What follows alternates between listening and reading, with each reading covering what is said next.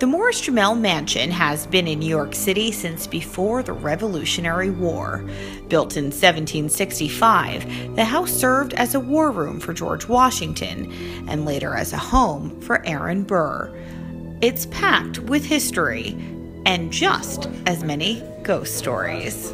In your professional opinion, do you feel like there are spirits in this house? If there are such things as ghosts, they are here, yes. Vincent Carbone is a paranormal investigator who also gives tours at the mansion. What kind of things have you seen?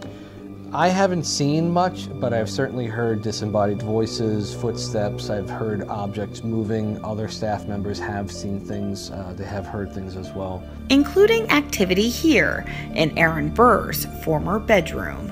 In the paranormal industry, there is a term called EVP, electrical voice phenomena, and that's a sound or a voice that's recorded on a digital recording device that you didn't hear in real time. About 2 years ago, we were recording in this room, and about a week after the investigation, the team lead sent us this clip and said, "Hey guys, we got something in Burr's room and I don't know what it is." So what did it sound like? Well, I'll leave that to you. I wish we were in a different room watching this. This is a little creepy. Let's see if anything generates over here. The hell out of here! Let's see if anything generates over here. The hell out of here! Let's see if anything generates over here. The hell out of here! Now notice none of us react to it. Also, because you didn't hear it at the time. Because we didn't hear it. But also notice that it's so loud that it has an echo, much like our voices in the room at that same time. So we've isolated that sound, we've stretched it out, we can't figure out what it is. Can you hear what it says when you stretch it out? No, I mean everyone has a different opinion, right? So when I first heard it, I thought it said, "He doesn't love you." Some people say they're gonna laugh at you. So let's see if anything generates over here. The hell out of here! We were still skeptical, so Vincent gave us a tour of the house. So what do we have here? What is this? This is an electrical magnetic field meter. The device is used to diagnose electrical problems, but it's also used by ghost hunters who believe spirits tap into energy sources in order to manifest.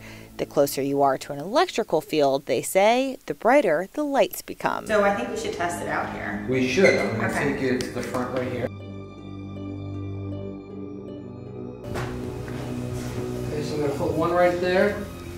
I'm going to put the second one right here. I'm going to take a step back. Remember what it looked like out in the hallway. Okay.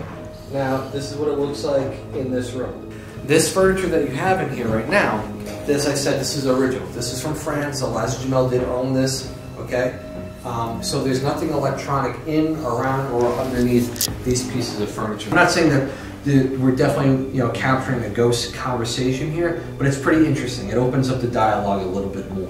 The Morris-Jumel Mansion hosts ghost tours twice a month for believers and non-believers alike. Healthy skepticism is what we want. I'd much rather investigate with a room full of skeptics than one person who's truly a believer.